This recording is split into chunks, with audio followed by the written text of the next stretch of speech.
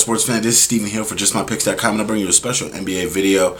I covered this topic a few days ago with has social media, especially Twitter, killed sports, and directly almost 48 hours after I do that video, we have a Twitter beef already. Last night we saw Matt Barnes go in on basically his own teammates. He didn't specifically say Blake Griffin, Chris Paul, DeAndre Jordan, or anyone, but he was tired of defending these N-words. You know, that's only costing him money. That's one example, but the biggest example right now is the Detroit Pistons guard Brandon Jennings, who called out J.R.Smith's little brother, Chris Smith of the New York Knicks, who barely made the roster of the New York Knicks but is in the NBA, possibly that last roster spot that they had. And you're looking at some of the tweets that Brandon Jennings retweeted, and he throws shade directly at the little brother basically of J.R.Smith and calls out two other guys that should be in the NBA but they're not in the NBA.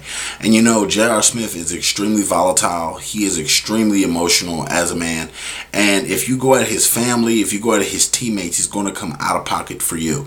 And they're going back and forth. Basically, J.R.Smith is really literally took it to the street on Twitter and basically put it out there. If you can't be a man about it, man up, say what you got to say, and don't delete your tweets, things like that. Brandon Jennings has yet to respond, but he threw shade at Chris Smith.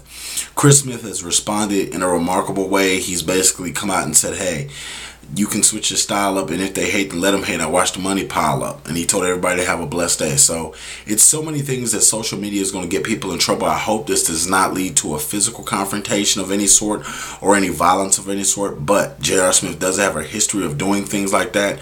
But I trust that his brother Chris Smith will talk to him and let him know, hey, he can say what he wants, but at the end of the day, we're all in the NBA. So you can't really knock one NBA player for being in the NBA and not question who questioned it. So again, it's a crazy thing. They're both all young guys in this situation.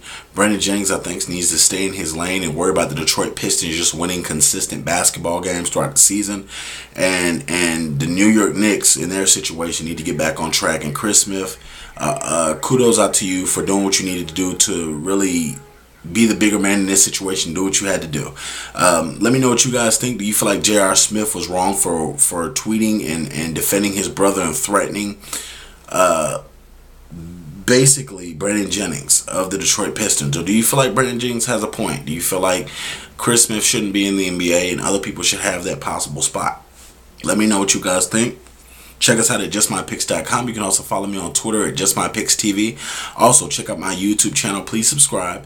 YouTube.com/JustMyPicksTV. Thank you very much for subscribing. Please share my content on the internet. Thank you very much and have a great day.